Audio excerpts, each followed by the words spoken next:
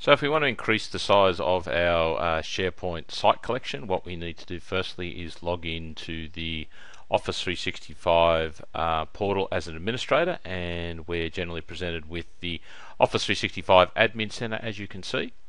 Now, to get to the SharePoint administration, we go up to Admin on the toolbar in the top right. Click that and you'll see there's an option here for SharePoint, so we select that and that will take us to the SharePoint administration part of Office 365. So when this comes up, what we'll see is a list of the site collections that I have available, and then a number of options via the ribbon across the top. So what I'm going to do here is, you'll see that I have a default site here that currently only has a storage quota of 1 gigabyte. So what I'm going to do is I'm going to increase this, so I will simply select that. When I select that, you'll notice a number of buttons on the ribbon then highlight. So I'm going to then select the storage quota button. That will present me with a dialog into which I can then simply go in here and basically type in the total amount of storage that I want to allocate to the SharePoint site. So at the moment I have potentially 27 gigs of space. I'm just going to double that up to 2 gig. Simply select that and press save.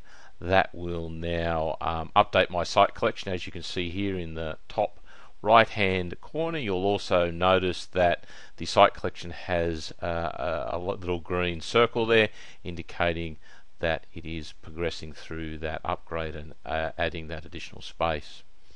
Now, the total amount of space that I have available to me, you'll see here under the buttons, the ribbon menu across the top. So now I have a total available to me of about 26 gig. So in a short period of time, this little green circle will disappear and our site collection will be upgraded for us. So now you'll see that process has completed and that site collection is now updated and ready to use. So the next question is that what happens if you want to reduce the amount of space allocated to a SharePoint site collection? So again, very similar process. All I need to do is select that site collection, go into the storage quota again, and basically what I can do then is simply change that number back to whatever option that I want. So I could take that straight back to 1 gig because I know that I've just updated that. But let's say in this case I'm not quite sure how much space this site is using.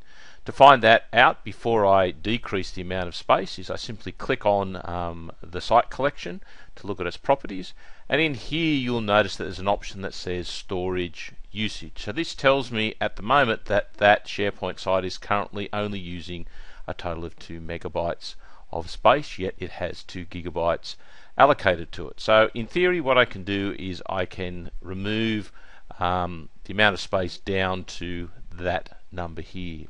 So if I remove 1 gigabyte, that should be more than adequate. So what I can do here is again select this, go into storage quota, and then I can, for example, change this back to 1 gig and then simply press save. That will then basically run through the same process. It will update the site collection for me. You'll see a little pause and a little green spinning circle, and again in the top right here you'll see that we get a notification that the site collection is being updated. Our little green circle reappears. Our storage has been reduced back to 1 gig, and in a matter of moments this site collection will be updated with the new storage quota that we have selected. Okay, so now we see this process almost being complete. So what I'll do is just give a quick run over of how we went into this. So again, this ability to change the storage capacity for SharePoint site collections is part of the M and the E plans. It is currently not available for the small business or the P plans. The way that we got to that option was basically going into our Office 365 portal as an administrator and then going up to admin in the top right hand corner there, selecting SharePoint. That then takes us to this SharePoint Admin Center. We then simply selected the site collection we wanted to work on and then selected the storage quota button to make the changes, whether up or down to our site collection. And again, if you want to see quickly how much space this site collection currently is consuming, you just click on it to get the properties, and you'll see under the storage usage the current storage that this site collection is using. So that's all for this video. Thank you very much for watching.